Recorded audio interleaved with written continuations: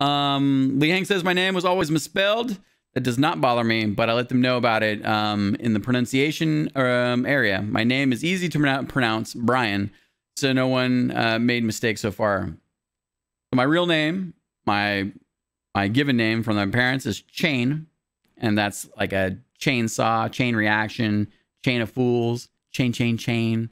And most people call me Shane. Just no one's really heard of the name Chain. And their brain goes, oh, Shane. Old people are the worst about it because they wind up calling me like Crane, Jane. I went partied for a long time with some wonderful twins. They were very sweet young ladies. And I used to wear a chain around my neck because when you're in a loud rave or whatnot, you can point and be like, oh, my name is Chain. And it was a chain, a thick chain, right? It wasn't a tiny chain.